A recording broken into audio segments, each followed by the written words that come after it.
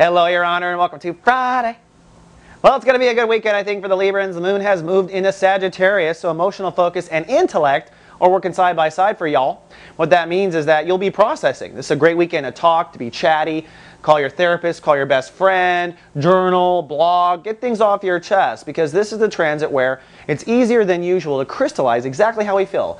You can put your thumb on it. And once you can put your thumb on it, you can talk about it. Once you can talk about it, you release its power over you, right? This is what the therapeutic process is really about. So this is a therapeutic weekend for the Librans. As we're on the sun, it's decision time. What's the topic? Well, the topic is you in the world. That's what Librans are changing this month. They are upgrading how they see themselves in the context of humanity and society, how society sees them, business cards, friends, social circle, and even whether or not you drive a Pinto or a BMW. That is a social status in the United States. Now go to another country, social status may be the shoes you wear, but we all have these metaphors of what represent us in society and what our class and division is, and this month Librans are upgrading that. Now, that said, decision time means you want to step away. In chapter 1, you want to decide against. So, you know what? These shoes aren't working for me. You know what? That Pinto's not working for me. You know what? This friend's not working for me. It's a decision to step away and take our energy back from certain elements of our life that no longer are working for us. And what that does is give us more energy to move towards what we want and gives us more space to move what we want. So I do expect Librans will be making some decisions in the next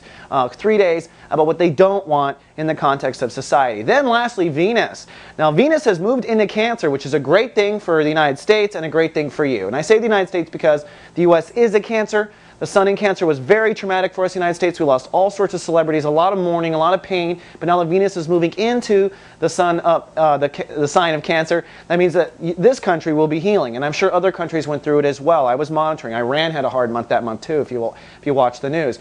For you, it means that you're now going to heal from career legacy issues. And with Venus there, you're going to have the creativity now to create new. So if you've been hung up on career or legacy, now you will find that the rainbow comes out and it's time to sparkle in that regard. So that's good news. All right, Libra, that's all I have for the weekend forecast. I'll be back on Monday with more. Until then, live, love, be.